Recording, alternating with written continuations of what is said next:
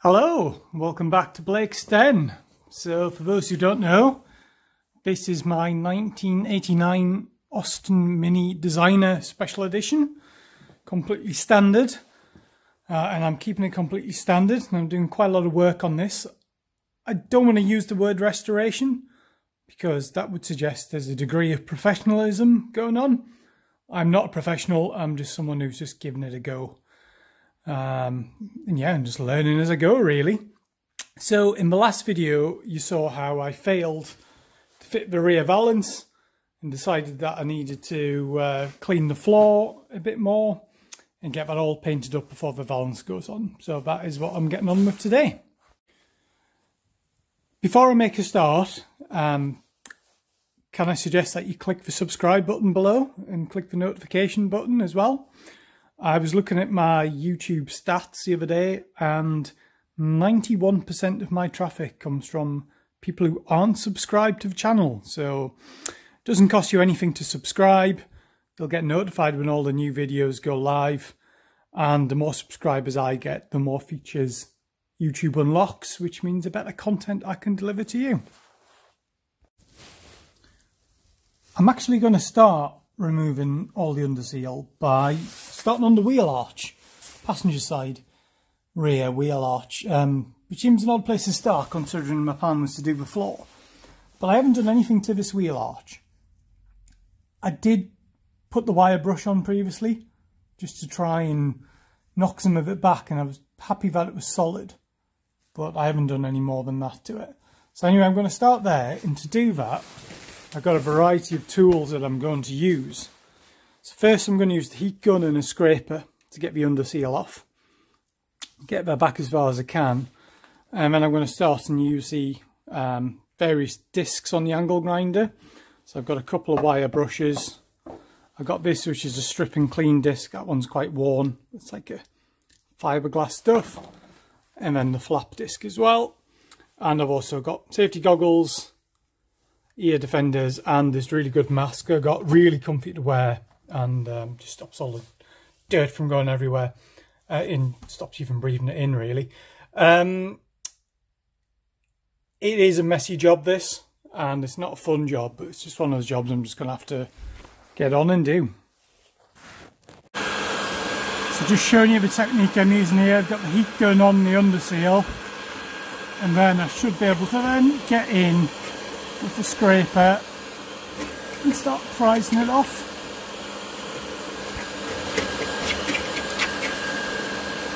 There we are. It normally comes off in sort of one big sort of peel. There we are, a bit like that. So very slow process, but one of those things has to be done. So I think that's about all I can do with the heat gun and the stripper for now. The rest I'm going to hit with the wire wheel. But it's really interesting. You can see, like, in this corner here, that grey is like the original primer for the car. You can see I've actually scraped through the bare metal here, so which is solid. But then you've got rust here where it's failed, where the sort of here the underseal has failed, and then similarly around there as well. So it's fairly solid. The only really flaky bit I've seen is that corner, but I think I can live with that. So right, get the wire brush on, which is even messier. Oh yeah, that's all the bits which came off. So dustpan and brush, one of the best, or two of the best tools you can get if you're doing a project like this.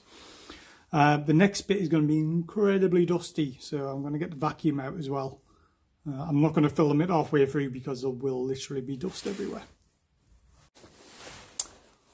So that is after attacking it with a wire wheel. Looking pretty good. I need to do that bit up there with a wire wheel on my drill, just for better access. So a couple of problems I found is this flaky bit down here. That is basically just it just extends down a little bit, so there's nothing behind it. So I'm just going to square that off and not worry about it. But I have found a hole. Hopefully you can see it. There you go. There, a couple of holes. And that corresponds to basically top of the wheel arch. You can just see the light shining through there. So yeah, I need to patch that up.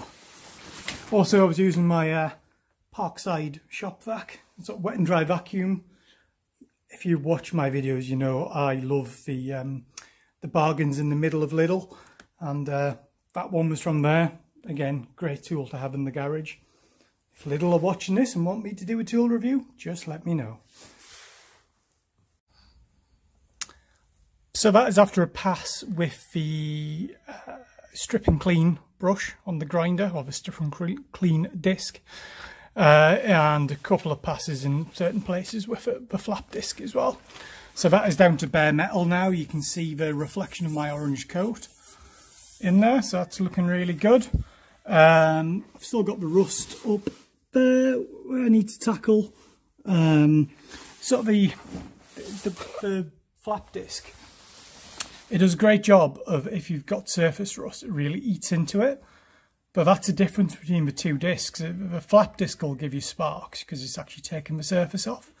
The strip and clean disc, clues in the name, it just strips and cleans the surface. So it's abrasive, but not abrasive enough to eat through metal, which is sort of what you want when you're stripping. So what I'm going to do, it is nearly lunchtime according to my clock over there. You can see it on the wall. So I am going to coat all this with Hydrate 80 Rust Killer, and I'll come back after lunch and fathom out how to do a patch repair. Quick Blake Sten top tip. When you use the Hydrate 80, you can't use this straight from the bottle, or you're not supposed to. You're supposed to decant it, and then whatever you've got left you don't put back in the bottle, because if it's got any iron in it, any ferrous material, any rust, it'll just make the whole bottle go off. So I actually decanted into a Hammerite rust remover bottle, which is an old tub I had, and you only need a tiny bit of this. It goes such a long way.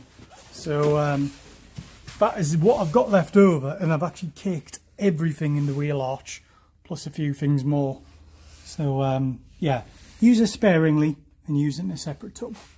Right, when I come back after lunch, that'll all be black and gone off.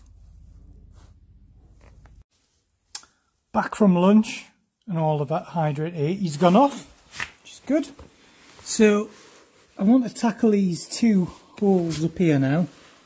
Just get my light over to show you.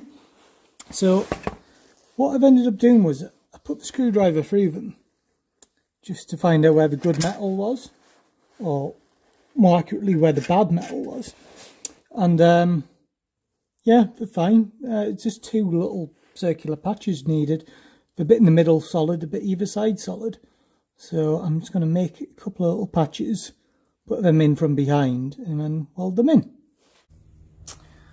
When I make a panel out of Zinc or steel, I always keep all the offcuts because inevitably they're becoming useful. And sure enough, there's a little offcut that I've cut and shaped, and then that is going to form the repair patch, which goes over there. It's so tight I can't even show you. To see where it goes, I was actually peering through the fuel filler cap. So yeah, about there. Now it's obviously only two holes, but I've just done a longer patch just to make it easier to weld. So I'm going to weld that in. I'll probably not get any action shots of it, because it's just so awkward to see what's going on. That patch is welded in now. You can barely see it, and you've got the fuel tank, which goes there anyway. And then got a bit of a shadow here. There we have two holes filled in with weld. For welding, I use my Artec MiG 180. I've had this for a few years now. Absolutely fantastic, love it, just really good. Did my research before I bought it and just really happy with it. And I've got an account with BOC and I use Argo Shield for my shielding gas. So I've decided to get this painted now. I'll do this and I'll do the floor separately and keep this as a short video. The YouTube analytics suggest that short videos are better. And certainly from what I can tell, you guys like the shorter videos, but comment below if you want to see longer videos or shorter videos. I tend to keep them around 10-15 minutes, but sometimes shorter. Right, I'm going to paint this with the Bonder Rust Primer. And that's all painted up now and protected with the Bonder rust primer. I know I've got a little frilly bit down there. I'm actually going to sort that out when I do the floor in the next video. I say that's the lip there. That level's actually the floor level, but I think there's a little hole behind it in the companion box. So I'll sort that out then. So yeah, good day's work. Right, well, as I said, I'm going to keep this video short, so I'm going to wrap it up there. So if you're one of my subscribers, Happy New Year to you. If you're not a subscriber, then please subscribe. Please like the video, please comment on the video, it all helps. So yeah, thank you for watching, and I'll see you in the next video. Bye for now.